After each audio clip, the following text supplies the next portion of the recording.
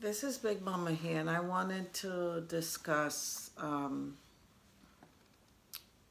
my experience about losing a child. I lost my daughter, Christina Benjamin, in 2014 on Martin Luther King Day, the 20th of January 2014. I lost my daughter. Christina Benjamin was my only daughter, my first child. I have another child, a boy, after that. This is Christina Benjamin. She was a lovely girl, full of, potential. She was a good kid. And when I lost her, I lost my best friend. So for years, I have suppressed the loss, and I threw myself into working, and I just keep working, so I won't feel. And I can tell you that trying to hide those emotions, it has been very difficult.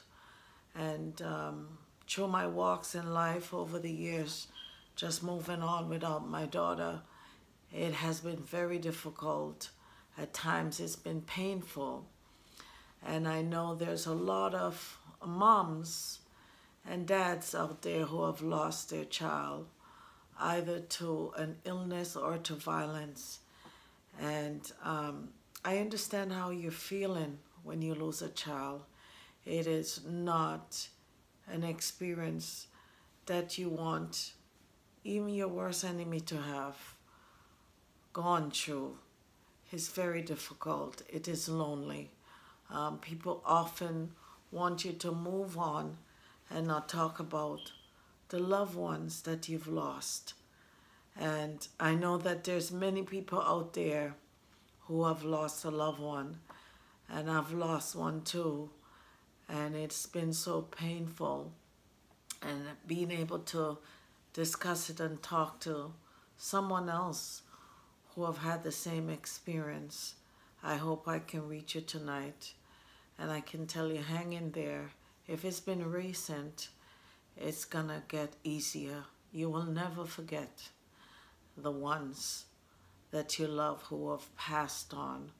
So hold your chin up.